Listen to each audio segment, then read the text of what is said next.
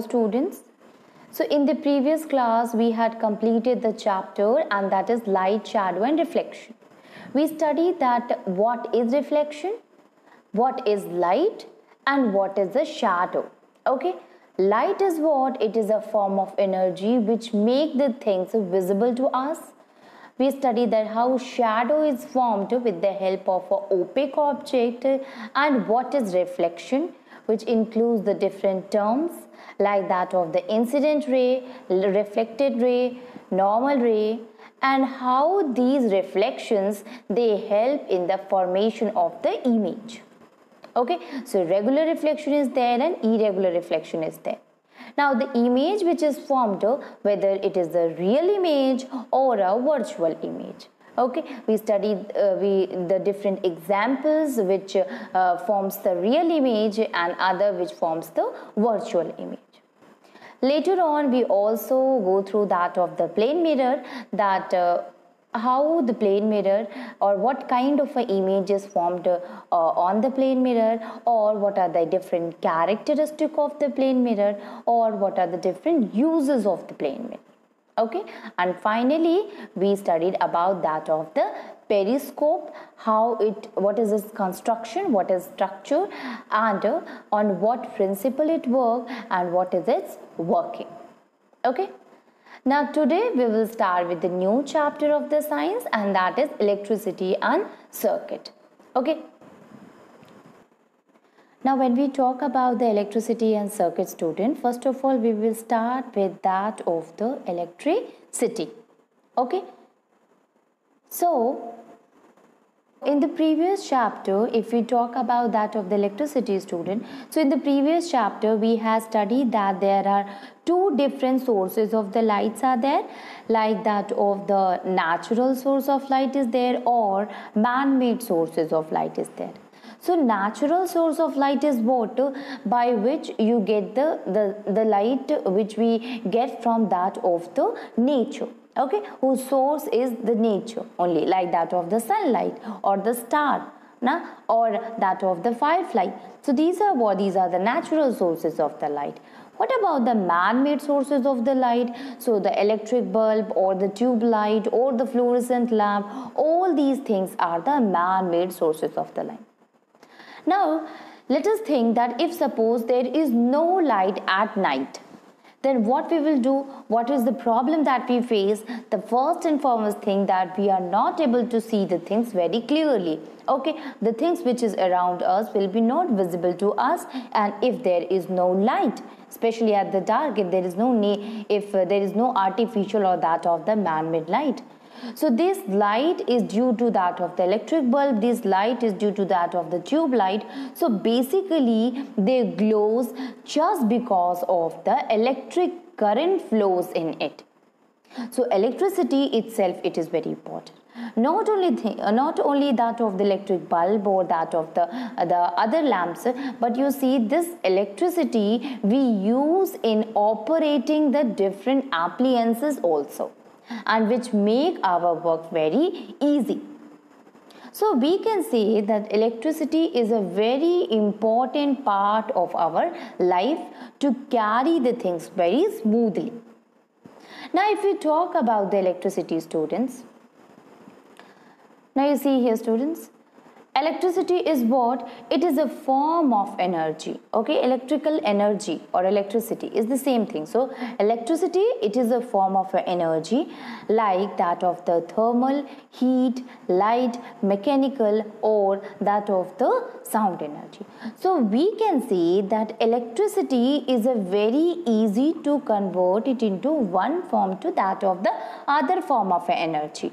Okay, so we can say the electricity is useful because it can be converted from one form of energy to the other form of energy. It means the electrical energy can be converted to that of the heat energy, or that of the light energy, or that of the mechanical energy. How is it, student? If suppose we have taken an immersion rod. Okay, immersion rod is what? Which help in heating that of the water. Okay, so we use in the winter season the immersion rod.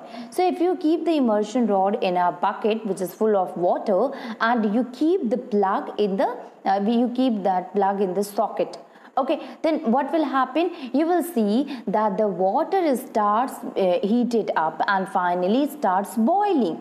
So what happened? The electricity which is taking by that of the immersion rod is get converted into the heat energy. Okay, the electricity is used up by the immersion rod. Okay, we use that immersion rod, and when we switch on, then only the immersion rod starts working. Then what is this?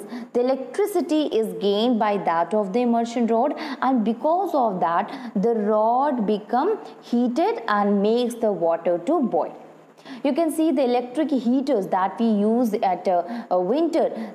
There also the coil is there, and you are supplying the electric energy to it. Okay, you are supplying electricity to it, but you will feel the heat which is coming out from that of the electric heater. So basically we can say that this electricity is get converted into the thermal or that of the heat energy. Thermal, it means heat. Student, don't get confused. Thermal means heat energy. Okay, so here electricity can be converted to that of the heat energy. Now light is there, so electric bulbs are there. So electric bulb, they are connected when we supply electricity to it, or to the tube light when we supply electricity to it, then what will happen? It get converted, or it makes the bulbs to glow or the tube light to glow. So here the electric energy gets converted into that of the light energy.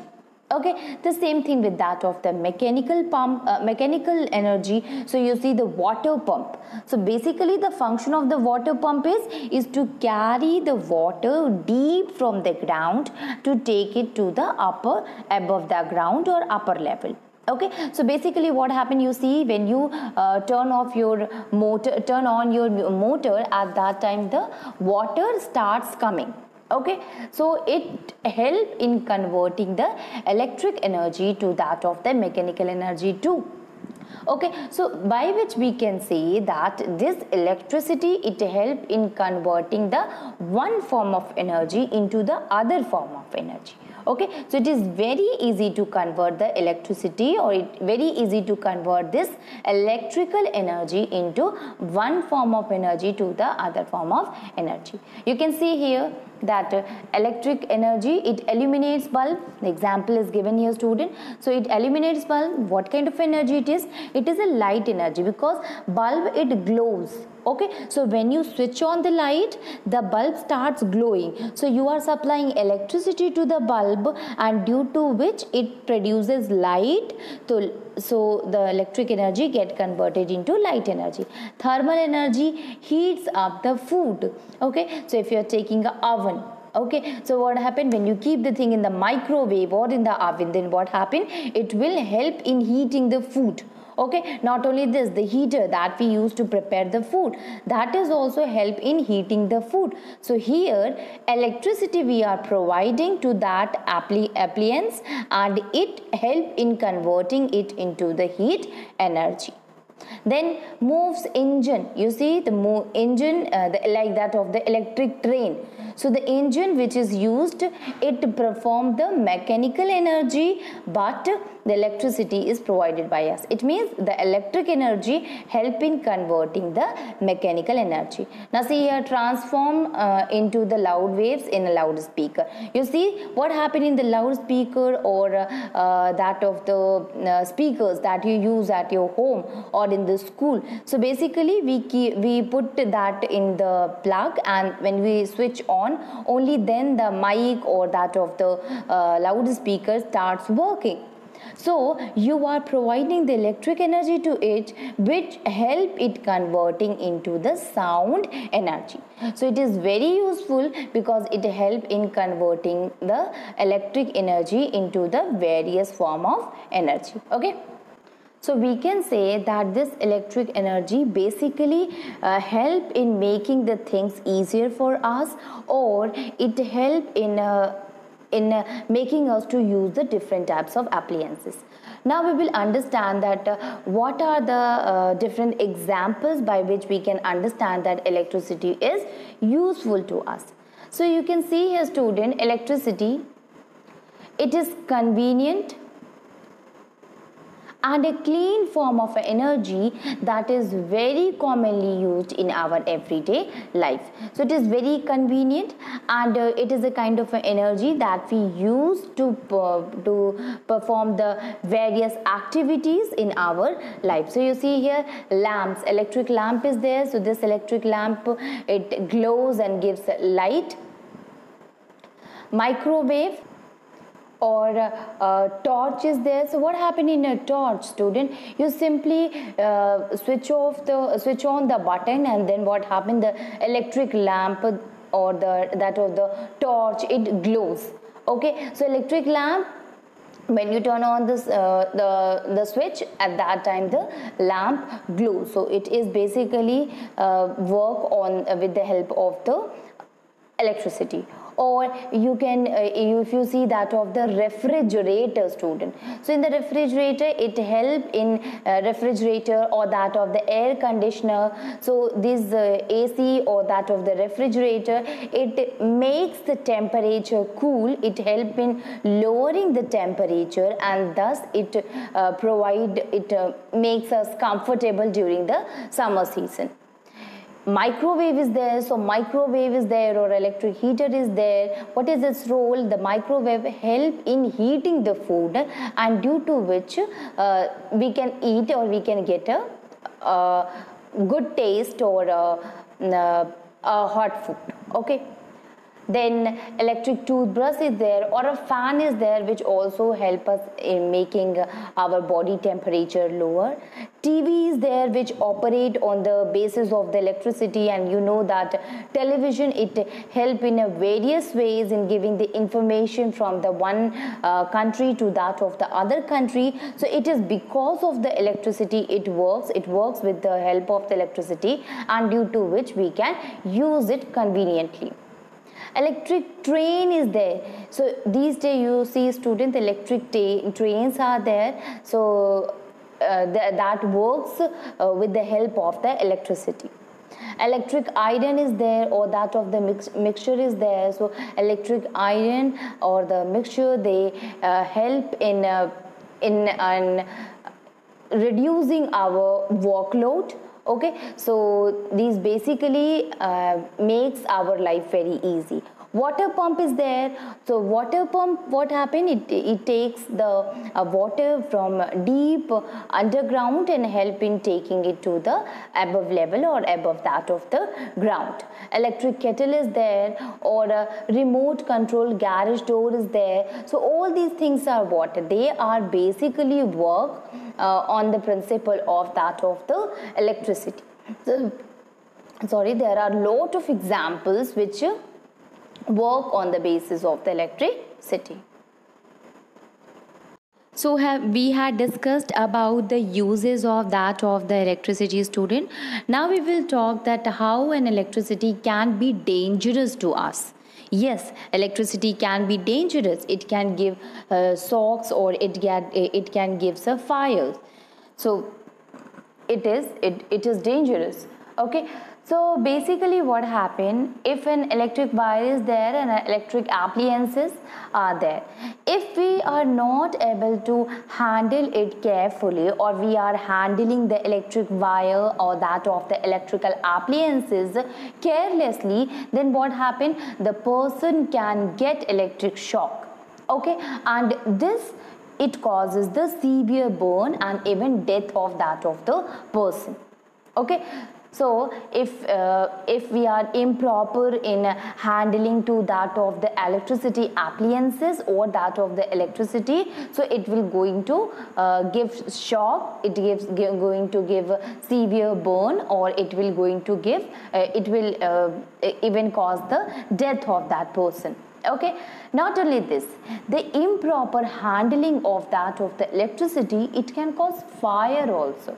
Okay, so you have seen that a danger sign is usually displays on that of the electric pole, or that of the electric substations, yeah, or electric transformer. So you have seen a danger sign is there, and that danger sign, it actually indicate, it actually help the people to make them understand that electricity can be very dangerous. Okay, so these danger sign, it is present at the, or it is displayed at many other places, and help in warning the people that they should not come in contact with them, because this can be dangerous. Electricity can be dangerous to them. Okay, now we should never use the electricity from the power point or that of the socket also. Okay, we should never use it. Okay, or even in the home or the school for performing the experiments, because it is very unsafe as well as it is very dangerous also. So we should never use the electricity from the power point or from the socket. Understand that what are the different causes by which we can say that electricity can be dangerous, or why we should use the electricity safely. So you can see here, student, there are some of the things by which the electricity can be unsafe, or it may cause a shock, or that it may cause even death of that person, or we can say it makes it, or it's proof that electricity is dangerous, or it can be dangerous. Now see here, the faulty circuit. If the circuit is not correct, okay, if a circuit is not proper, if it is a false circuit is there, at that time it can be dangerous to touch it, because it may cause a shock as well as short circuit. Okay, broken appliances, absolutely, broken appliances there. So what will happen at that time when you touch that portion which is having a good where the electric current flows in a good amount, at that time if you touch the that broken appliance or any of the part of that broken appliances, it may cause a shock to you, electric shock to you. Okay, water and electricity combination. Yes, student, water, it is a good conductor of a heat and electricity. So what happened, as the water comes in a contact with that of the electricity, it starts flowing very rapidly. Okay, so that water makes it more or gives path to that of the electric current to pass through it. Okay, so water, it is a very good conductor of electricity. So we can say the water and electricity combination, it can be dangerous. You have seen that the people, they used to say that with the wet hand you do not touch that of the plug or that of the socket or any of the electric appliances, because it may give shock to you. Okay, overused socket, if the socket is very old or if it is overused, generally it is because of the if it is old socket, then possibility is there, then it may cause a shock to you. Okay, so these are some of the points by which we can say that it can be dangerous. Okay, so if the circuit is not good, if the appliances which we are using is broken or is damaged, okay, so if any of the part, if it is broken and where the electric current, the flow of the electric current is more, then if you touch that part, it will going to give shock to you. Okay, water and electricity combination, I told you that water is what? It is a very good conductor of electricity. Okay, so the water and electricity combine, it will increase its effect. Okay, so that's why we should not touch that of the electric appliances or a wire by wet hand or a wet body. Okay, overused socket, if the socket is old, then possibility is there that it will cause electric. So these are some of the electricity causes. Okay, now we will see the another term, and that is the dry cell. Now if we talk about that of the electric cell, students, so electric cell is what? Is a cell which consumes very less amount of electricity. If we compare it with that of the power station, then the electricity volt will be very, very less. You see, the power station, the total volt which is provided by that of the power station, it provides 220 volt of electricity to us. But if you compare to that of the dry cell or that of the electric cell, so it will provide very less amount of electricity, and that is 1.5 volt. Now if you see here the electricity student, electric cell. So electric cell is what? Since it provides a very less amount of electricity, so the possibility of getting the electric shock is very less. So we can say that this electric cell is actually safe for performing the experiment, because right now we were discussing that we should not use that of the electricity directly by in that of the experiment, in the science experiment or in the school, because it will give a shock to you. Okay, but if we talk about that of the electric cell or that of the dry cell, so you see that since it is providing very less amount of a volt of electricity, you see here it provide only 1.5 volt of electricity, so it is safe for performing the experiment. Okay, it is very safe for performing the experiment in the science lab, or it is very easy to use in the school also. Electric cell is also known as that of the dry cell. Okay, now we will see that what is actually the electric cell. Before we go further and understand the structure and that of the things which is present in that of the dry cell and that of the working also, we should understand another term, and that is battery. Okay, so you have heard and you have used in our daily life that battery. What is battery, student? Battery is when two or more cell, one cell is there, one dry cell is there, then it combined with the other cell, that will also combine with the other cell. When these cells, they combine together, they join together, they make the battery. So battery is nothing when the two or more different cells, when they combine together, then they form the battery. Now in market you have heard about cell also, you have heard about battery also, and these cells or these batteries, they are present in market, they are available in market in different shape and different sizes.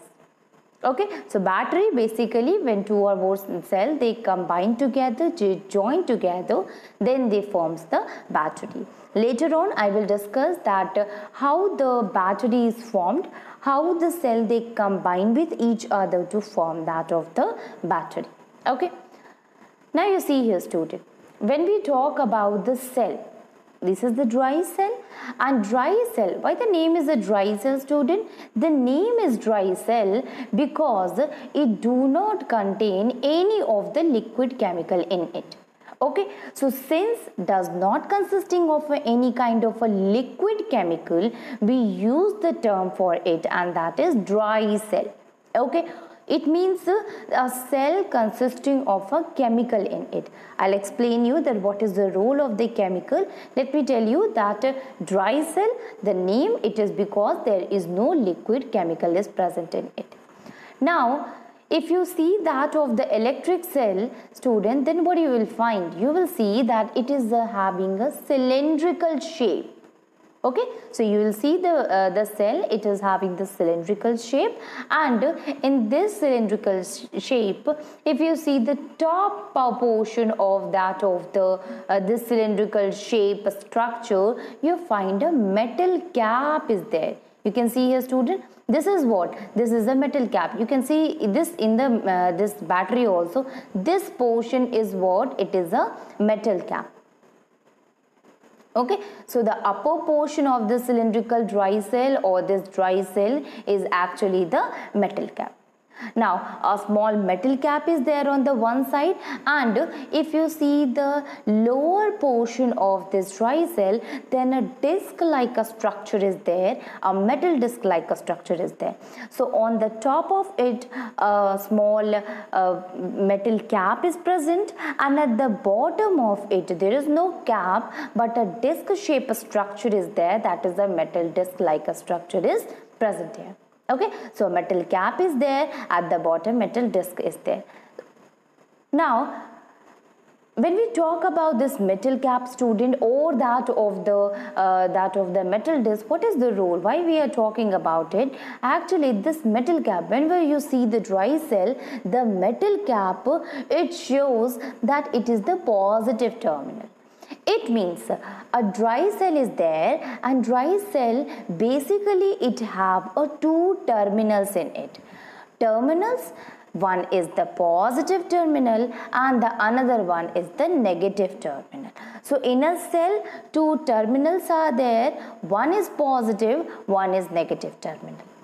Now the positive terminal, basically we say that this terminal, this end, okay, this end is a positive end or a positive terminal when that portion which consisting of the metal cap is a positive terminal. Okay, this metal disc is the another terminal, and that is known as the negative terminal of the dry cell. Basically when we use the term terminal, it is talking about the two ends. A dry cell is there, student, and this dry cell is, one second, this dry cell is actually having the two ends. Okay, this is the first end, upper end, and that is the lower end. These two ends we call them as a terminal. Okay, so two ends are there, upper end and the lower end, where we use the term for it, that is terminal. It means two ends are there and two terminals are there, that is we call as a terminal. So the upper end where the metal cap is present, that terminal is known as the positive terminal, and the metal disc portion is known as the negative terminal. If you see a dry cell also, there also most of the time the positive and the negative is written. Okay, so that positive and negative, it indicate its terminal. Now if we see that of the dry cell, it is having the two terminal, positive and the negative terminal. And one more thing is there in this dry cell, which is when you cut this dry cell into half, or when you cut the dry cell, then what you will find? You will find that some matter is present in it. That matter is actually a type of a chemical which is present in that of the dry cell. Okay, so you will see a black substance is present in that of the dry cell when you cut the dry cell. That black substance is actually the chemicals which is stored in it, or chemicals which is present in it. Now what is the role of these chemicals which is present in that of the dry cell, student? So these chemicals, basically we use these chemicals to produce the electricity. It means these chemicals are responsible for production of the electricity in the dry cell. Okay, so these chemicals, if it is used up, it means that when all the chemicals which is present in that of the electric cell, if it is used up, at that time we can say the battery, it will not work. Okay, so the chemicals, they are responsible for production of the electricity. So when all the chemicals which is stored in that of the dry cell, it will, if it is used up, then it will not going to produce the electricity. Now if we talk about the cell, student, so if a cell is there, a lot of a cell is there which we used and throw it. Okay, so there the chemical which is present in it, that when it gets used up, when all the chemical is used up, at that time the battery, the cell, or it get useless, and we just throw it. But you have seen a lot of a cell is there, a lot of a battery is there, which we recharge it again. So it can be rechargeable. It means again when you provide electricity to that particular cell or battery, at that time it will start working again. So that kind of a cell is known as the electric cell. It means the cell which work on with the help of that of the electricity, we call them as electric cell. An electric cell, if it get discharged, we can recharge it with the help of the electric current or bypassing the electric current to it. So you have seen the electric cell, it is used. A very good example is that of the mobile. Okay, so in a mobile, even the electric cells these days, it is used in that of the TV also, or it is used in that of the camera also, or in a radio also, in a transistor also. So all these are the different examples where this electric cell can be used. So basically the cell which we can recharge it again with the help of electricity, that is the electric cells. Other cells, as the chemicals stored in it get consumed, get ended, or get over, or then what we will do, we will throw it outside. Okay, that means it becomes a useless. So if it is all used up, then we can throw it. Okay, and if it is rechargeable, then we can recharge it by giving the electricity to it. Okay, now we will see that of the here you can say that ordinary electric cell, it cannot be recharged, but the other cells, it can be recharged. Now you see here, this is the combination of the different cells as they combine together, student. So you see here, different types of cells are there and they combine together to form the battery. Okay, so one cell is there, the positive end is combined to that of the wire. The other wire is there which help in connecting to that of the other cell. Then one cell which is from the base, from the metal base, that is from the negative terminal, and again it is attached to that of the positive, then negative, then positive. So one thing that you are seeing here, that one cell is connected to that of the other cell in such a manner that the positive terminal will be connected to the negative terminal of the other cell. Okay, so this is the negative terminal, or the negative terminal is attached or is connected to the positive terminal of the other cell. So when the two cells they combine together, always the opposite terminal should combine to each other. So this negative terminal combines to that of the positive terminal, and again this negative terminal combined to the positive.